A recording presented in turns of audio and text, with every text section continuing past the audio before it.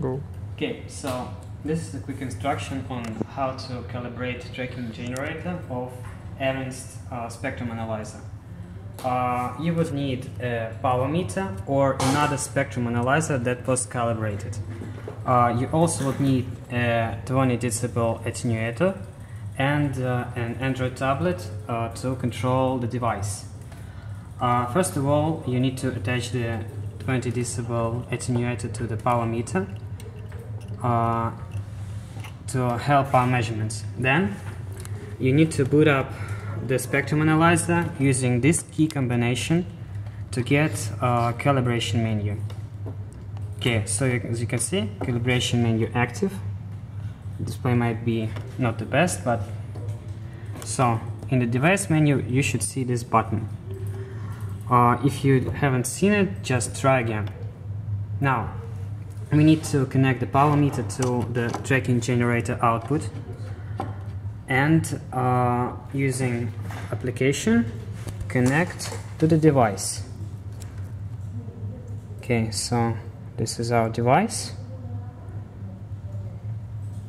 Give it a second.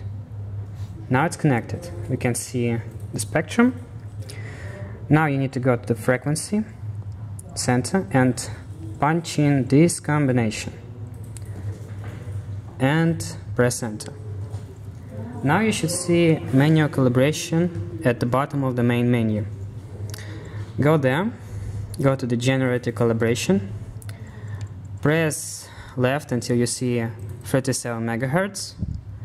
Make sure that this value is -35 if you're using 20 decibel attenuation. If you're using anything else, just take -15 and subtract the value of your attenuator. Now you should press set and look at your power meter or your spectrum analyzer. As we can see now, the value is -29.94. This is the value you should type in here.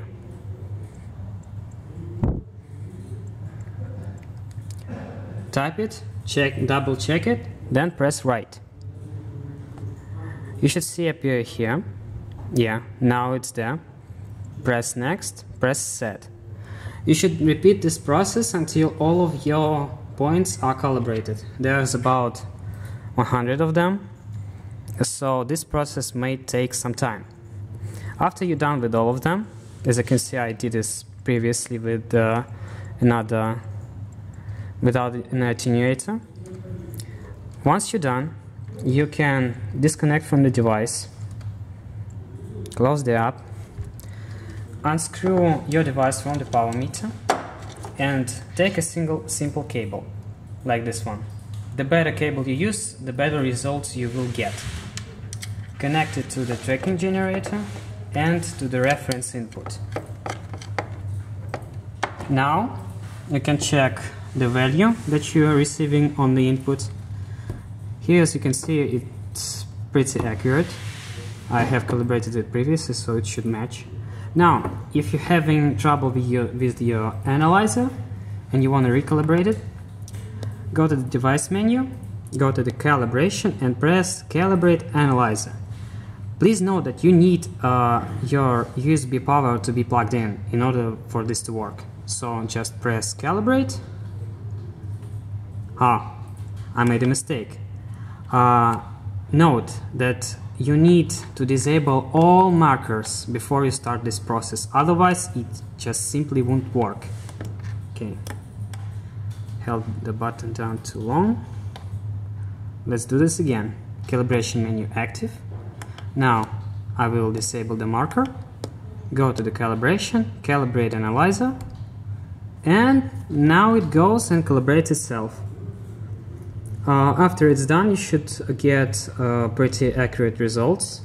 You can double check it using an external generator, but this is pretty much it.